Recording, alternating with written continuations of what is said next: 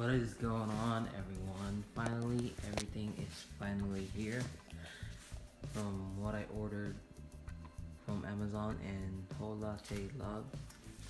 So this is the gaja, and here's the stuff.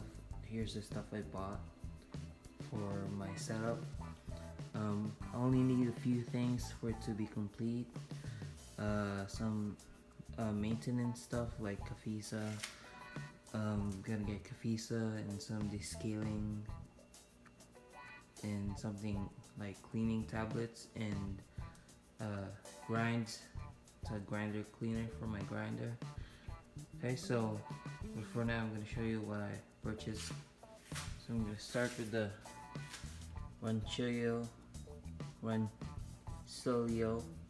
Silvio wand.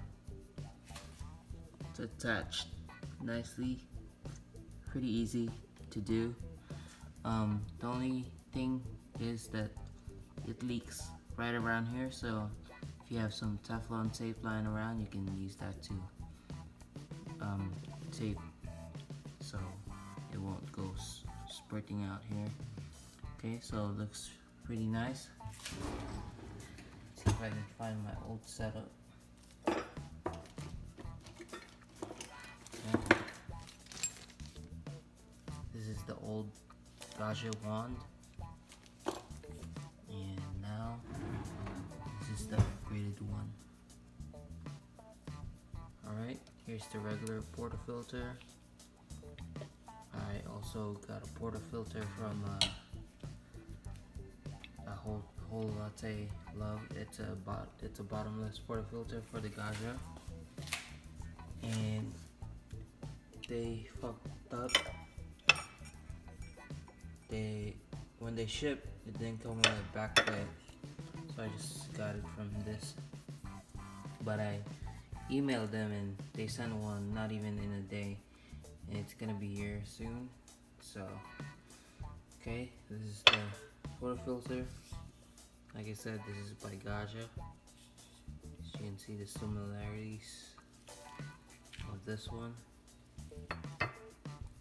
and the regular. They're exactly the same, but it's just bottomless. There you go. Alright. So, this is what it looks like. If you guys were curious, you can see the bottom part is kind of brass because they probably polished it really nice. So that's from Whole Latte Love. This is the Rensilio 18-gram basket. Really nice looking. It's more straight than the gaja. The gaja kind of goes like. Let me get this out for you guys. Okay. There's the gaja.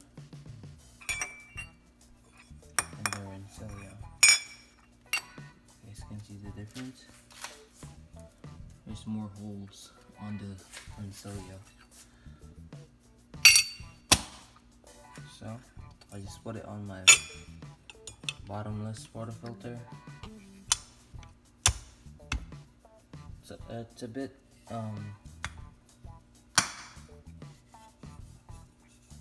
bigger right here, the curve, than the gaja, but it fits perfectly, as you can see. So, and that looks really nice. Look at that. Oh, I can see a plug. There we go. Alright, and I got this Third Wave water coffee pack, espresso profile. Already put one in there, so coffee's tasting kind of weird right now because I'm not used to it. This is the 12-ounce pitcher.